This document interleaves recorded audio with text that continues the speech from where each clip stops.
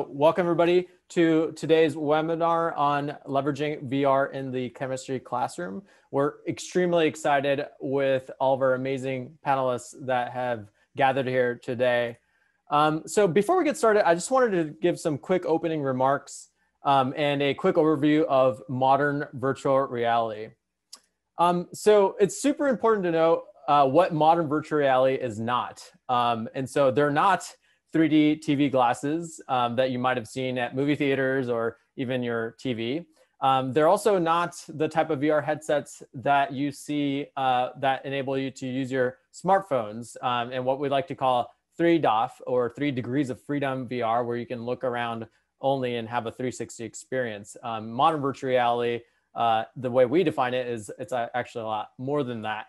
And lastly, it's also not tablet or phone-based augmented reality or AR, where you can use your phone and have some holographic image in the real world. And so some of the trends that we've been seeing in modern virtual reality is that, especially with COVID in the past year, we've seen an extremely increase in remote and distance learning. With the headsets such as the Quest 2, we've seen better, faster, and cheaper modern virtual reality headsets. And I put cheaper with an asterisk there because there are some implications about that, which we can definitely talk about later. And then lastly is that, with virtual reality, there's a tremendous amount of a maturing ecosystem when it comes to all the different types of solutions that are becoming available. So what does actually modern virtual reality, how is it different from the other things that it's not that I just mentioned? Well, first off, it has head tracking and stereoscopic 3D. So it's not just the 3D element, it's that, as you move around the environment, it also tracks your movement. And then perhaps the most important thing, and what I like the most, is the fact that you get your hands in the environment such that you can make high fidelity adjustments in the environment in and of itself.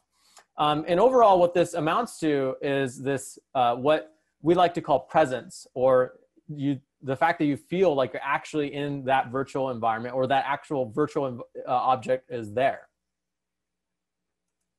So quick little agenda. That was just the opening remarks here. I don't want to talk too much. I want to definitely give the floor to our amazing panelists today. So we're going to meet the panelists. We're going to do some basic introductions. We're going to have some discussions, and those topics are going to include incorporating VR into lesson plans, maintaining a VR classroom, and the challenges and benefits of VR as an educational tool. And lastly, we're going to have a Q&A period at the very end. So please, if you have any questions, feel free to post on the Q&A box within the Zoom interface, because then we could take a look at those and be sure to answer your questions. So without further ado, I'd like to let our panelists introduce themselves. So Tina, if you could start off with some basic introductions and how you got involved with virtual reality, and I think we could start from there. Hello, everyone. I'm Tina Qin. I'm the chemistry librarian at Harvard University. So we start our VR project since 2019. We have a grant and purchase like a 30 Quest headsets equipped with the Nanome software and applicable in chemistry undergraduate classes. So we use 30 headsets, create a wireless PC and portable virtual reality chemistry lab. That's I've been using in every semester. So yeah, thank you. Fantastic. Semin? Hi, my name is Semin Lee. I'm an assistant professor at Louisiana State University. Well, the way that I got into VR was I was at the Beckman Institute as a postdoc in Illinois, and they had an outreach event to young kids coming in, and they had a virtual reality headset demonstration, and the line was super long. I had to get in line to experience that as well. As soon as I got inside, I was like, I was mind blown away, like totally mind blown. Like you can walk into proteins and look inside, crawl inside, do whatever you want. So I decided this will be a really nice opportunity for chemistry education. So as soon as I got here as an assistant professor, I wanted to implement VR into chemistry education. So I used some of my starter funds to get a couple of devices and have been experimenting with the students in small numbers. And figure out how to effectively use VR for education in chemistry for now. Yeah. Thank you. Gareth? Hello, everybody. I'm Gareth Denyer. I'm Professor of Biochemical Education at the University of Sydney in Australia.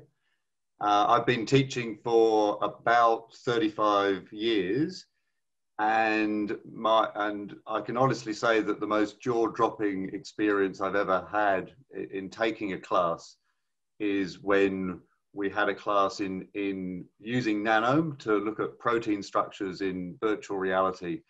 And there was a moment where we said to the class, you know, all go to this histidine residue and touch it. And suddenly 26 pairs of hands landed in this space, and everybody screamed. It was the most incredible experience. We get the most incredible engagement when we use the virtual reality discussion. It's a great leveler. It's the most fantastic thing you can do. Awesome. Anna? Hi, everyone. Thanks so much for having me along today. But I'm assistant professor at Faculty of Health Sciences and Medicine at Bond University in Queensland, Australia, not Perth.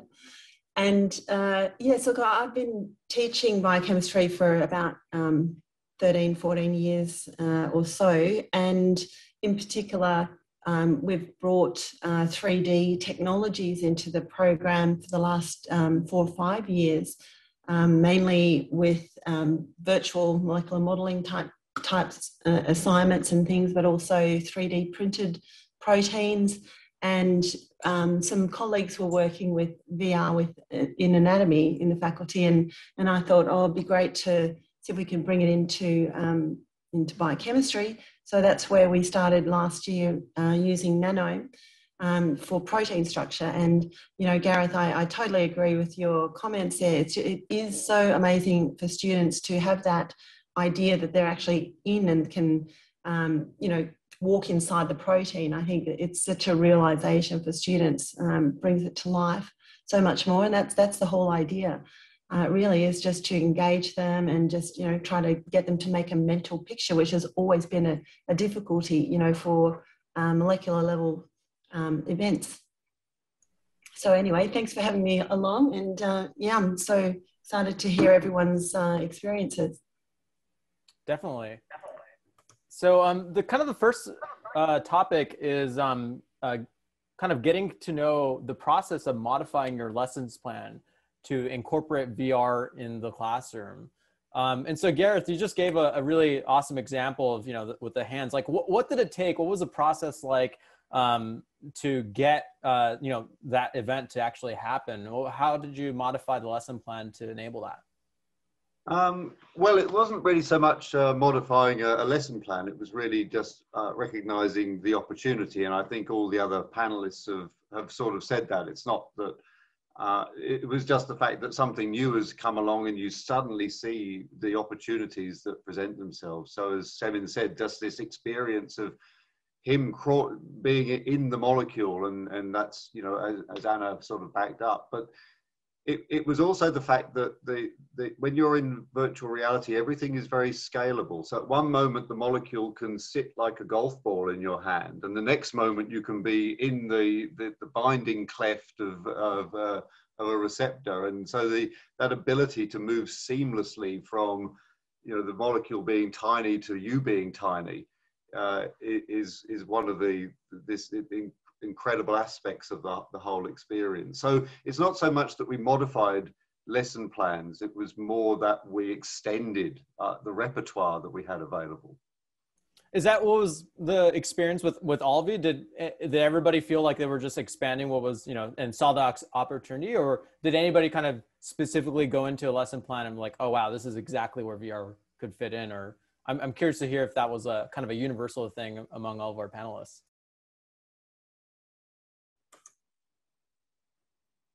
Well, like for me, I agree. We were already sort of in that space, and we'd been designing some 3D technology assignments, and we just, you know, saw that, well, this is just another fantastic platform, but actually much better. And we're actually doing some educational research around comparing those technologies, and with some colleagues from Griffith University here in Queensland, who in School of Pharmacy. And we're finding that it's just such a fantastic tool to bring to life the things that we're already trying to get across. And I think for me, anyway, that's been my experience. Yeah, I agree with Anna. I come here when I see the see the stereochemistry and the complex protein structure. I feel that'll be great. People can see that in a 3D environment.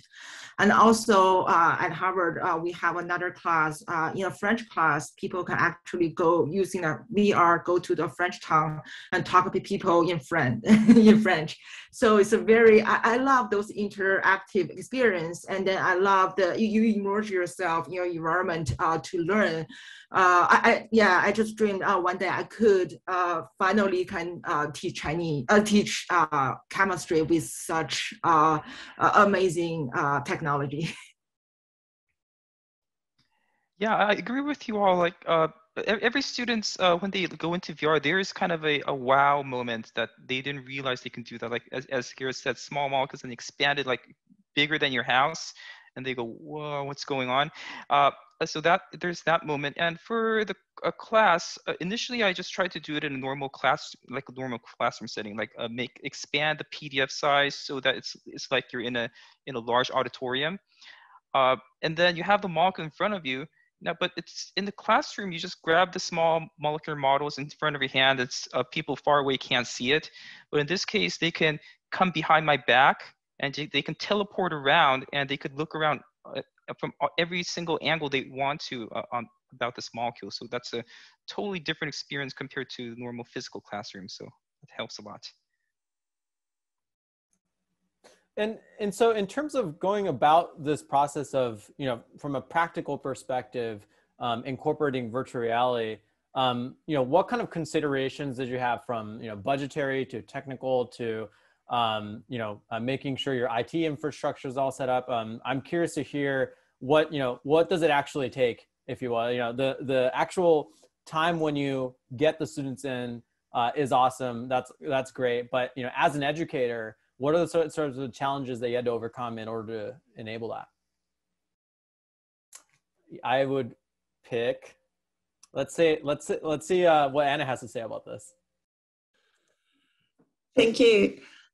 Well, it's sometimes some challenges for this, because this particular semester for me, compared to say this same subject teaching last year in the middle, we were 100% remote, but this time we're kind of multimodal, which means that I have a bunch of students in front of me, but I've also got some students remote, and trying to give these students all the same experiences is a challenge. Doesn't matter what you're doing. But with a VR, in order to do that, obviously the remote students can't come and put the headsets on, but we've been trying to cast the session, and that's been quite technically challenging, not the least of which is because the Wi-Fi, the university Wi-Fi has to be circumvented and we can't get through. So we have to, go around using our own independent sort of Wi-Fi. And I mean, that's all doable, but like just getting it to cast for those students has been a bit challenging, but we've done it. It's doable, but it can be a bit complex. But yeah, the other challenges around purchasing the Quest. I've got just some small bit of funding for the educational side of things for a couple of headsets, and then my colleagues have got some more, and then other people within the faculty, if they've got, you just like go grab whatever you can get and get as many together as you can. But apart from that, I mean, the headsets work pretty good, anyway. So just if you've got a group of students with you, if you're not casting it, it's much less technically challenging. So anyway, that's my little contribution there. And Tina, you have an interesting perspective, given that you're coming more from a library setting than not necessarily, a lab setting or an exact classroom setting? Or, I mean, correct me if I'm wrong, but we'd love to hear kind of more your thoughts coming from that perspective. Oh, thank you. Yeah, we library, we have, for the chemistry, we have 30 headsets. I think one of the challenge we are facing is how to deploy, the hardware and the software on that scale. And also, not every university's Wi-Fi is equipped to work with the headsets. So the VR headsets, that's another challenge. As Anna said, yeah, we use a separate router to set up the Wi-Fi for the particular class. Also, we use a portable chemistry lab, VR chemistry lab, which means that every time we go, we have an hour to set up and we have an hour to clear up after the class. So, and the class itself is amazing. Students have a very good positive side. So it's worth to consider for future time how we can scale up the Wi-Fi with all the technology or the management issues. And also, as it's a very fast developing area, all the software and the hardware is constantly updating. How we do the educational funds or the library funds for the emerging technologies such as VR, that's another challenge part we should consider. Definitely. And Gareth, you mentioned, while we were prepping that, did you say you have 50 headsets or something like that? So something crazy? Yeah, so we've been very, very lucky at the University of Sydney. The Faculty of Engineering had the vision to invest in a 26-seat Oculus Rift facility, which was fantastic. And that's what catalyzed our initial jump into VR. And then since then, we bought all of these Quest headsets. But I think there's first of all, the great irony of the COVID pandemic has been that the very technology that would have enabled us to deploy our classes in a really interactive way, in other words, being able to sort of get into a VR environment where you can have this class around you and talk in a very natural way, that wasn't possible because, firstly, VR headsets are not consumer level things. We can't assume that all students have them, like they all have a laptop or a mobile phone. And secondly, the VR headsets that we had at the university were the first things to be banned when the pandemic hit because of the health concerns about people exchanging the headsets. So it was all very ironic. And I just wonder, although we've been very, very lucky with the facilities that we've had and the support that we've had to buy things, I do worry that depending on administrators giving that money is actually going to hold us back. And it will, I think, as soon as the VR headsets become something that all students just have, like a mobile phone, then things will just explode. At the moment, we're in the same stage that we were in the mid-1990s with computers. Like, you had to go and get a grant to get a computer, a little computer lab to put on the biochemistry lab. It was, and if you go into our biochemistry department now, you'll see this space where there used to be all these computer consoles. It's now empty and stacked with old books. But that's sort of where we've got to get to. We've got to get to a stage where the VR headsets are a consumer level for us to really take the next step. Yeah, that's definitely a great metaphor in terms of the 90s and how that transition from mainframe computing to personal computing happened. Semin, I know that you've been able to overcome these challenges with kind of COVID and whatnot. Would love to hear some of how that process went and what kind of challenges that you've had to overcome. Yeah, so for me, I kind of circumvented the COVID issue. I'm not sure if this was a wise thing to do, but so far no problem has been. There was no major issue. So I had a relatively small class, and I only have like 8 devices. So what I do is I disinfect them and clean them, and then let them dry for about a week, and then I give it to the students so they can keep the device for 2 to 3 weeks. So what I realized is there's kind of actually a learning curve for these softwares. They need to get used to these controls and how to manipulate molecules and grabbing and expanding and do the rotations and stuff. So there is definitely a learning curve. So 1 or 2 classes won't be enough. So I just give them the device and keep them for a week, and then they can play games on it or play on Nano, whatever they want. And then we meet up on virtually. So they can do it at their comfort of their home. I could do it at home. But as Anna mentioned, bandwidth, depending on where you're living, the bandwidth can vary a lot. So we had major issues with students just like glitching out of this in the middle, and the whole classroom kind of pausing for a sec. That is an issue. So the budget issue, I think it's getting better. Like as Gareth might know, like in the beginning, headsets cost like $700 or $500, something like that. And then you also need a GPU, incapable computer. But nowadays you have a standalone headset, and now the price is down to $300. And this semester, for the first time, I've seen students come to me said, "Oh, I already have my own Oculus 2 device. How can I join the class?" I already seen 4 students with the devices in my 250 student class at the moment. So I think hopefully this will this device popularity will be more popularized, and then like just like buying a textbook, if you have one device, you could use it for chemistry, you can use it for biology, physics.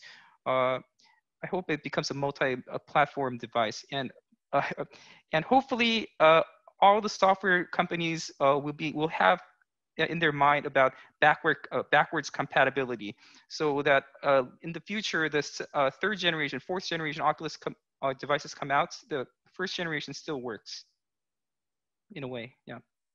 So, you know, it's interesting. You brought up kind of the, that's great to hear that students are purchasing their own headsets. You know, what Gareth just mentioned, it seems like it's already coming to fruition in some respects. But, you know, the elephant in the room, I think that I would love to hear about is the obvious association with Facebook and the kind of privacy issues. You know, given that majority of these devices are shared with students, and I'm assuming that there's some kind of, you know, conflict of interest in terms of, you know, having students use their Facebook for an academic device and all that kind of stuff. I would love to hear a little bit about, you know, how you're thinking about what that $300 price point means when it comes to how it's being subsidized from Facebook and their data collection, as well as how you're overcoming that. And it, you know, Semin, it just seems like, you know, part of it is that students are logging in with their own Facebook with their own devices. So there's that. But what about the other devices?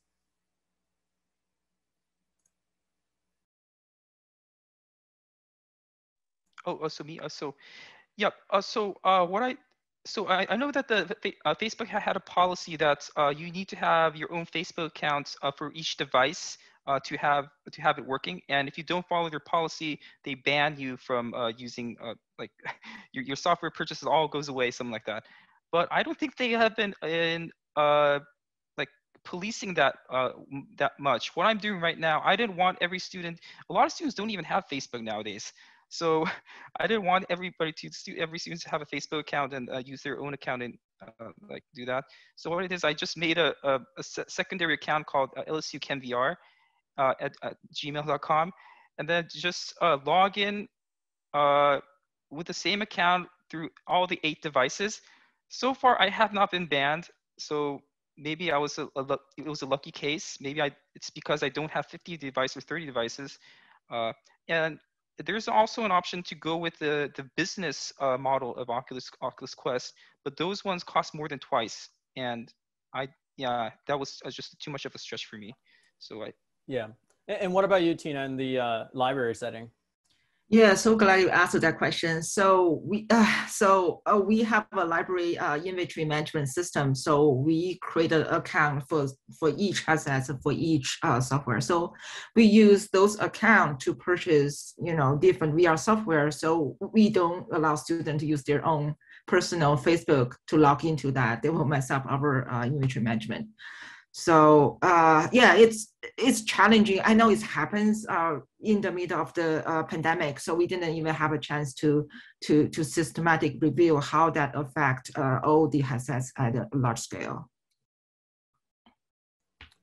Anna, Gareth, I'm curious to hear if you have input in terms of that. I know Gareth hasn't been able to access his headset, so I don't know if this is something that you've had to deal with or not, but yeah, Anna, Gareth, feel free to add to that. I know, I mean, I've had some technical issues. I don't know that they're specifically Facebook related, but unexplained issues, sometimes logging in and where the Quest 2 didn't perform as well in that sort of joint environment than the other ones. I don't, you know, the old Quest. So I've got the majority of just the first Quest, you know, and then just one Quest 2. And whilst the resolution is much better, but it seems not to be so good always with compatibility, but I don't know whether that's Facebook related or not. Maybe Gareth has got something else to add. No, I'm actually just laughing because I didn't actually even realize that this was an issue, and I just suddenly realized I've got this big issue to deal with when we're able to get back to using our Quest headsets. Then I had no idea that this was looming on the horizon. So yes, I've learned something today, and I've also learned I've got an extra job. Well, so, you know, what's important to note here is that Facebook is not requiring a Facebook login with their Oculus devices for the original Rift as well as the Quest 1 until 2020, I want to say 2023 or something like that. But with the Quest 2s, you have to use Facebook from the get-go. So if you don't have Quest 2s, it's not a, you know, you don't have to worry about it for at least in a couple of years. But with the Quest 2s, it's definitely something that, you know, we've seen from our side in terms of educators coming to us and kind of talking about that. So I guess kind of zooming out for a moment in terms of hardware, it seems like, and especially with given their price point, you know, the Oculus Quest does seem like it's like kind of the majority headset that of choice, if you will. But is that the case? Are there other headsets that you're keeping an eye on or you're using right now? Anybody who wants to talk about other headsets, I want to invite them to start. Of course, if that's not the case, and Oculus is the way to go, then that's also yeah. As you know, for a while, the best challenger was HTC Vive, and with the following standalone devices, the Cosmos devices not doing so well, and there's also been the HP Reverb, but cost performance per cost, so far nothing can challenge the power of Facebook. And Oculus Quest at the moment. So hopefully there's a better challenger that comes along. You know, these things need competition. Yeah, it's a double-edged sword. That the fact that Facebook is behind all this is definitely something that we've seen as well. So I guess I would love to hear. Okay, now that, you know, the headset's set up, we got the budget, like, you know, the software's working. What are some challenges that you faced in VR, you know, once everything is going? I would love to hear some of the challenges. Are these things that we can overcome? Is it inherent and fundamental to VR as a medium?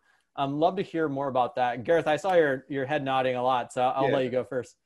Well, I think that the thing that everyone needs to appreciate is that just putting a pair of VR goggles on doesn't give you a good educational experience. It's still absolutely vital that the person running the class has designed some really good activities. And you know, I said that I've been teaching for 30 odd years, but I made the classic mistake in the first VR session we had.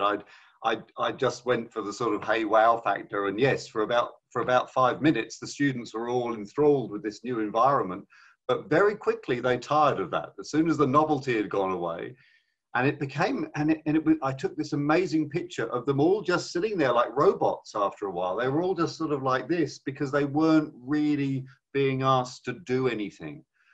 And thankfully, my teaching instincts then kicked in, and I realized I had to get them to actually interact. And then suddenly it all took off, because as soon as you get them to touch things, as soon as you get them to interact with each other, as soon as you get them to speak to each other, which of course you can do on things when you're using things like Nanome, then everything comes alive.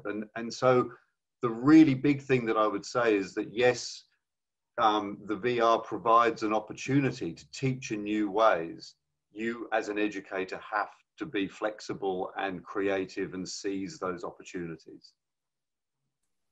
Definitely. Yeah. And Tina, how was your experience like with kind of challenges within the educational setting once everything's set up? Yeah, I very much agree with Gareth. So I consider VR as a tool, as an opportunity to open another door.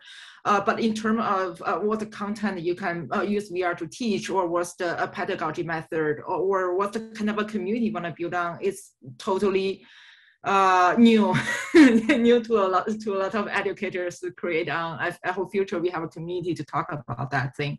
I think that's one of the thing well, I feel the difficulty with, and also the learning curve for not only the students but also for other faculties. How, you know, it's not for everyone to fast adapt that thing really quickly. That's a thing. And when we consider from the library perspective, when we consider using the technology in the classroom and out of the classroom, especially in the classroom, it's more challenging. But you know, you have to curb to deal with the learning curve spontaneously for these so many students in one room.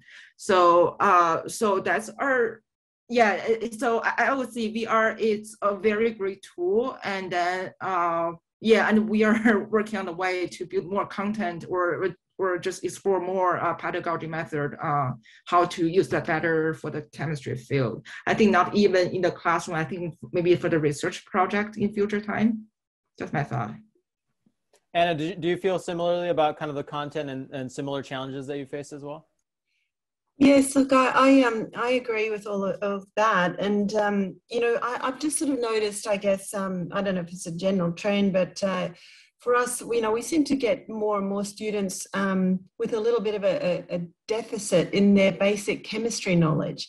So one of the things that I do is just, you know, at the beginning is give the students assumed knowledge and stuff to go and have a look at before we even start the course. And, you know, if they're feeling a bit unsure about functional groups and things, you know, to go here and learn about this. But I think this is where Nanome really helps a lot, because it really brings to life the differences between, you know, the electronegativity of certain atoms, and because they're all colored, you know, negative and positives, and all of those interactions that you're trying to teach about really brings it to life when they can actually see it so well. And the, you know, protein ligand interactions, which is what I talk about a lot, you know, with drug design and everything. And, you know, it just brings that to life so much, because they can actually see, okay, well, if my ligand has got carboxyl group there, we've got a negative charge, that's kind of red, you know, we're going to look for what kind of residues in here, you know, are going to be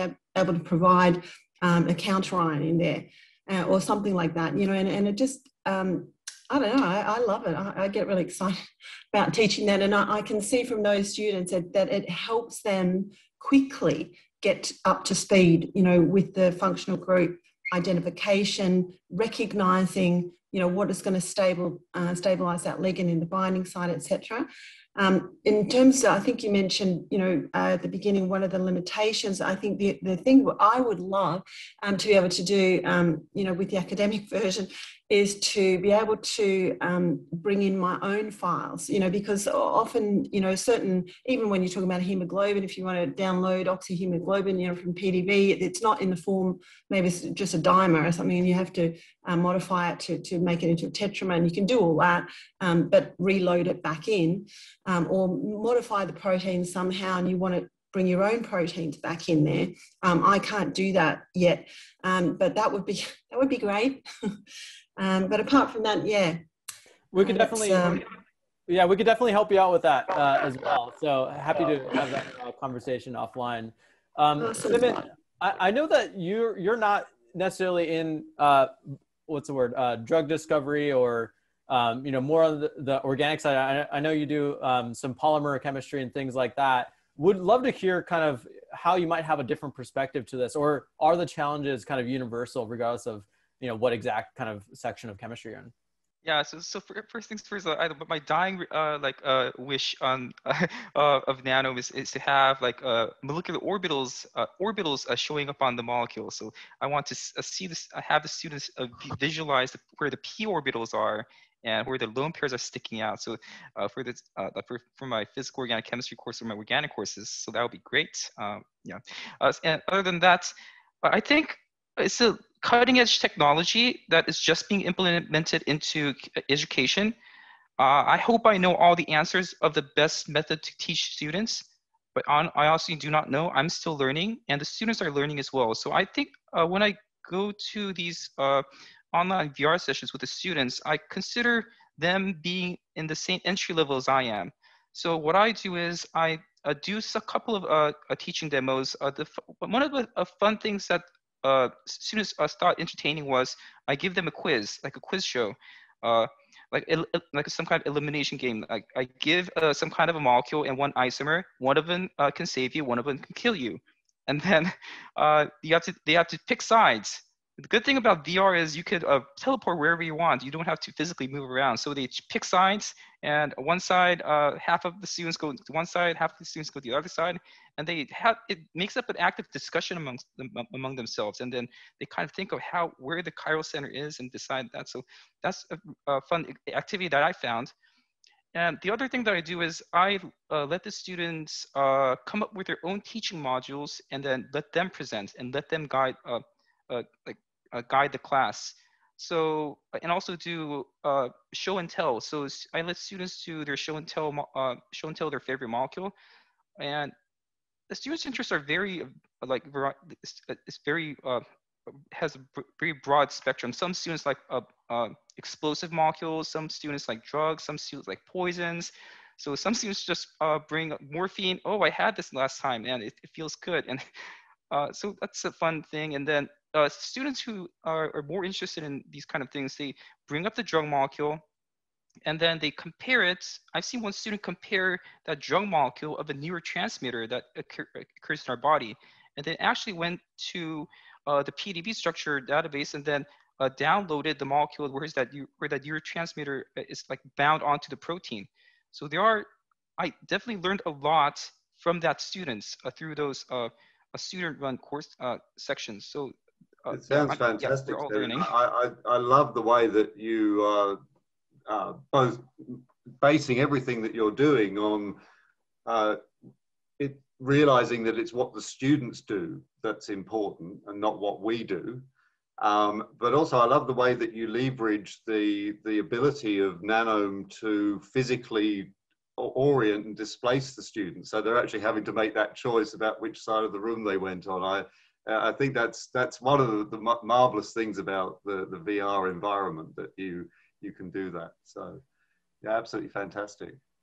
So I want to shift gears into some audience questions now. And actually, this is directly related to kind of what Semin said just now.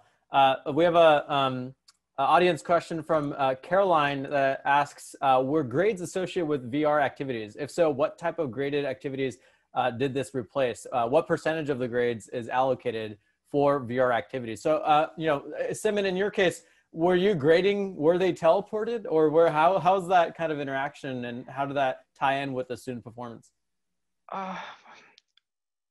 Well, I have not graded, given grades according to the VR courses. I gave it some kind of extra points for my small class, where every students were able to take the VR devices home, because that class was less than 20 students. So the students had like 2 or 3 weeks to have the device to themselves and get used to it. And then I graded their teaching modules, but I essentially gave them extra credit and give them full points, because nobody has an answer, so I can't judge whether they're teaching good or not. So that's the thing. It's the Wild West here. For the larger classes, definitely I cannot do that, because with 250 students and only 8 devices, only students who sign up early, first come first serve, can do those events. So no grades associated yet. We're still learning. And what I can't remember the other question, but yeah. Well, I think it's just the topic of grades and how VR can be incorporated with student performance in general, I think is a topic. You know, Gareth, if you have anything to add to that. Yeah. No, I was going to say, I mean, we do grade the students. There's about 10% of the grade for the course on it. I'm more than happy if any of the attendees would like, you know, the assessment tasks that we've designed and the sort of marking rubrics that go with that. More than happy to share that. But basically, yeah, we do expect the students to create and present a guided tour of a molecule in virtual reality, and a lot of the marks for that are based on their planning, and they can show their planning by devising a sketch in things like PyMol and Sketchfab and so on. So there's a lot of preparation work. You can scaffold the assessment so that they're getting a lot of the marks before they even get into the VR environment. But I would say that the assessments that we've run have been tremendously successful, because when we have the students and the professors in the VR environment, it's a great leveler. Like, everybody's just this avatar. And whereas in a traditional, say, PowerPoint presentation, the students are giving a very stilted presentation. It's all very, you know, it's all very formal and they're very tight and everything. When they're in VR, it's a very different dynamic. There's a great equality. There are people talking. Professors, that the students start asking the professors questions. In, you know, they say, "I think this histidine is doing this. What do you think, Professor Bloggs?" And it's very, very different to the normal classroom tutorial or presentation environment. So I think assessment works really well in VR. Yeah, I want to add on, we did a grade as all or none. So we asked students to take a selfie of their molecule, because their assignment, you know, involved in building the molecule. So, and then we do the share, group, parent share. So 2 students work on the same molecule and take a selfie and share with the group member. So all or none. And also that course content associated with our midterm. And then we do the assessment, ask the student how you feel the VR will help you to get a better grade on the exam or not. So yeah, the assessment are pretty successful. People have a high positive review of the VR for their exam performance.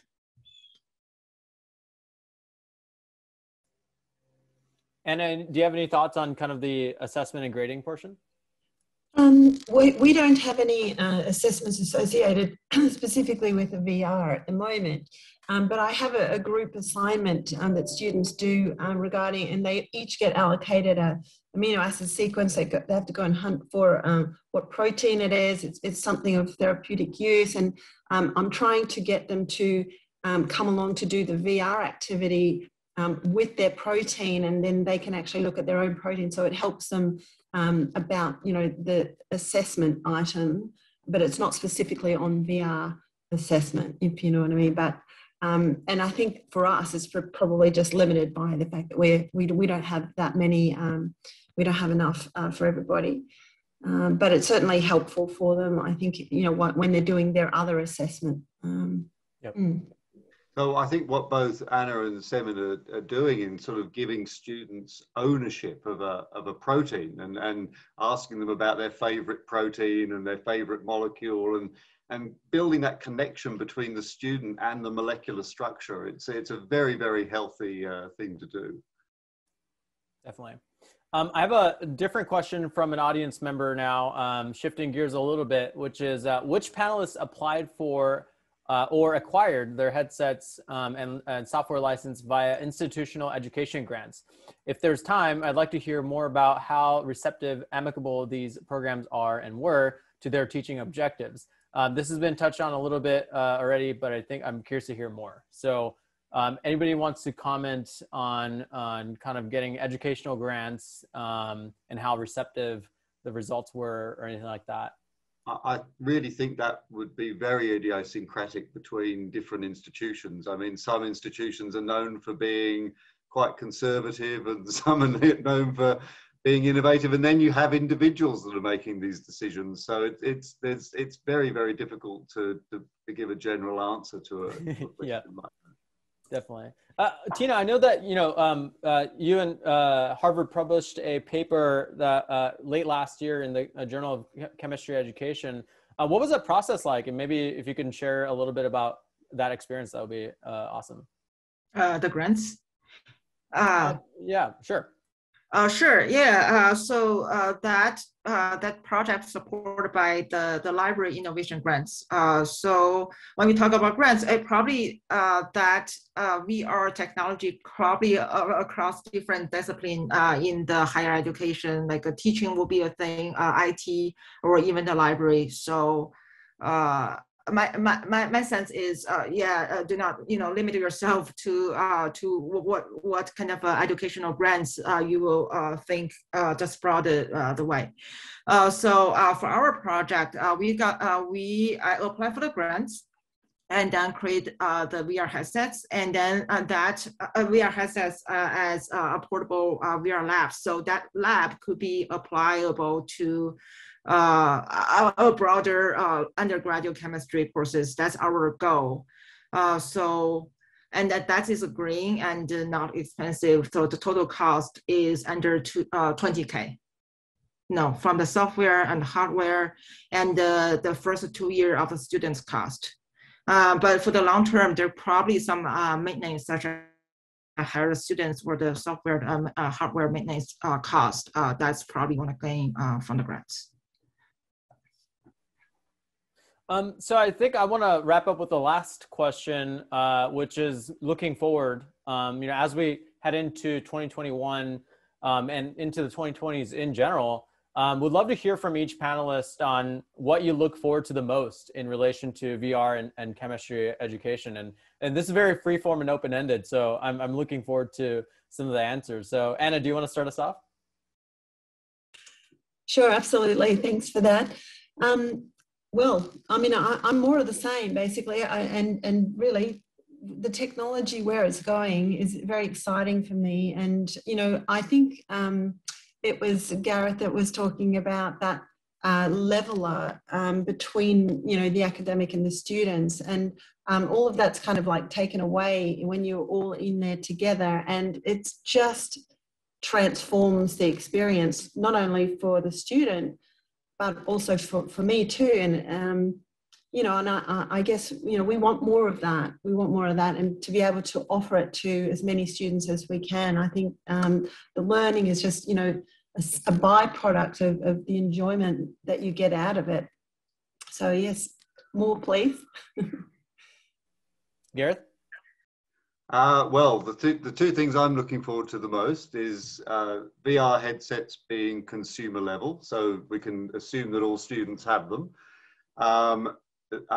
The more software, because one of the limitations we haven't spoken about in this meeting today is the fact that having purchased all the hardware, it's very frustrating if you're limited by the software that's available. So hopefully the production of more, consumer level headsets will mean more software developers will get on board.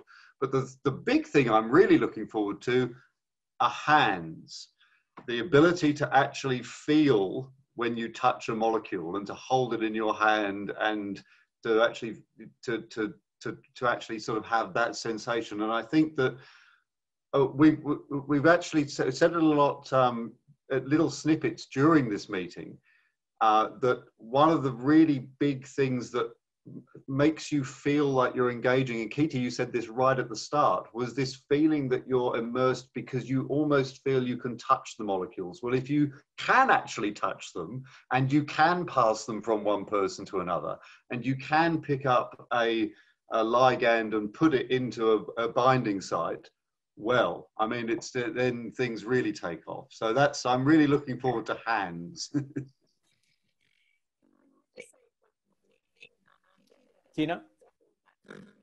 Oh, and we're having some issues with your audio. Yeah. Nope, sorry. Okay. But Tina, if you want to, take this time real quick. Yeah, go ahead.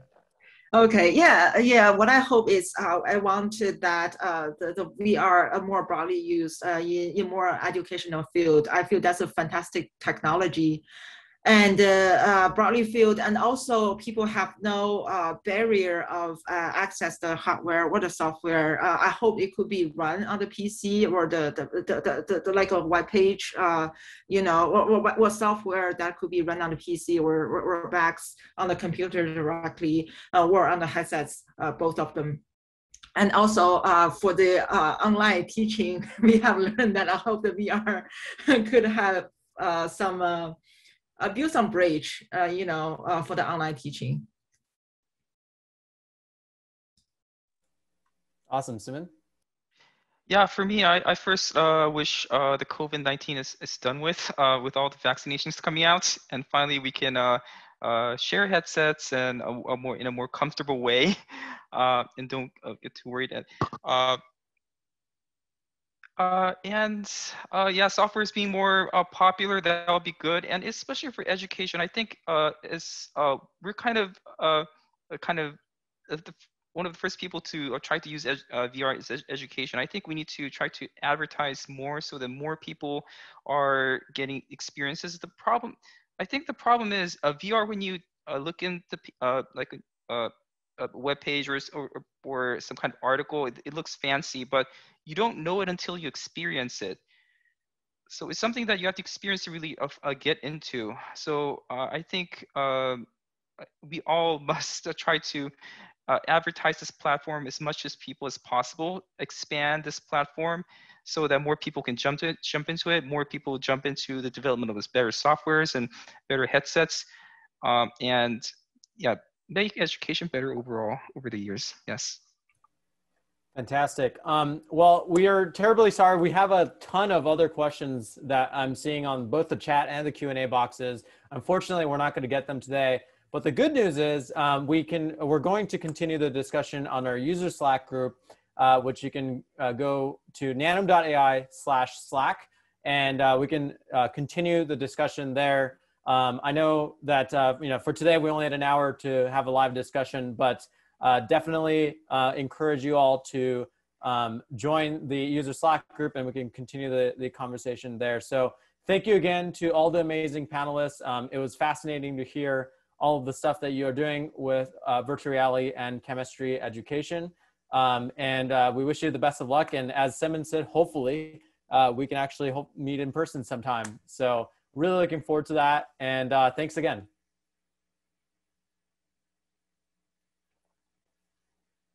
Thanks, everyone.